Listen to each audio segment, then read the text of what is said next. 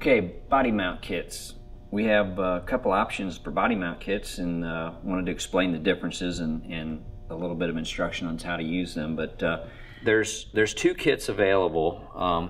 One is a standard kit, which would, just to kind of give you a brief rundown, these plates would, the holes in here, you would drill and cleco these to the body, and the clecos are those little removable spring-loaded bits that go in here with a pair of pliers, and that expands and locks this in, so you can drill an 1/8 inch hole. You can fasten these on the inside of the body at the back and at the front of the quarter, and then from the chassis to the tube you would fit this and then weld that to the center of that plate. So on this chassis here, like if there was a body on here, this pin would look like this, and then there'd be another one in the center here, and you'd have a center pin here, and then you'd also have one down here lower, and then we always try to put one right up here at the front of the quarter behind the back of the door. That's what these little shark tubes are for, is to go right here. So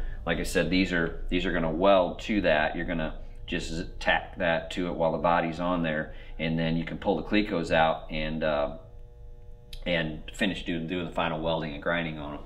These are the what we would use at the front and the rear for roof mounts. This is going to be like 2 of these at the windshield tube and 2 of these at the main hoop. Will be cut and fit sometimes around a little angle. This would go to the body. The legs would go to the chassis, and then this would be epoxied on after when you're ready to put the body on permanently. We make the bodies mount on the chassis permanently. We don't make them removable. But then we have a kit, we call it a bolt-on kit, and what happened was about 10 years ago we were mounting these just like I was telling you with the weld on, and we would drill holes in the body, and then we would get inside there and we would tack fit the tubes and tack them on to this plate. Well, a couple things happened there. These you're drilling holes in the body, and then you're also tacking on this plate here, and you have to put 3 or 4 tacks on it so when you take the body off it stays in place. But that would get the body very hot right there, and especially on these thin carbon bodies, you'll see a little bit of distortion in the outer gel coat and resin area of the body. And what happens is when you take it to paint, that gets fixed, gets repaired over, but inevitably it shows back up. It always shows back up. Once the car's done and you get it out in the sun and you run it a little bit, paint starts shrinking, the heat from being outside starts changing the shape of the body, and I started seeing these holes showing back up and a little bit of distortion right around here, and it was minor. I mean, it was just this really very, very slight imperfection, but I didn't like it. So I told my guys, I'm like, all right, no more holes in the bodies. We're not drilling any holes in the body. We're not doing anything to manipulate the outside of the body, so that when we send it to paint, we have a nice cherry finish of gel coat to deal with. And it made a huge difference in the outcome of the painted car when it's done. So to do that, it's just a little, it's a couple more steps. But instead of welding to this plate, this kit's going to come with the tabs, and we're going to fasten a tab to this plate before we put it on the car. So we'll set these up in advance, and we're going to weld this, let's say, right here, and then we're going to have a little clevis that's going to go on here, and then a bolt to go through here. Okay. All right, so that's going to go through there. So what happens is this tubing is 058 well, and it's made to slip on here. This one's got a little burr in it, but that's how that goes. So what you're going to have now is something that looks like this, or like that, depending on which way you turn it on the body, but that's how it's going to do it. So what we're going to do is we're going to weld this tab onto this plate in advance and get that grinding all done, and make sure that the back of it's smooth.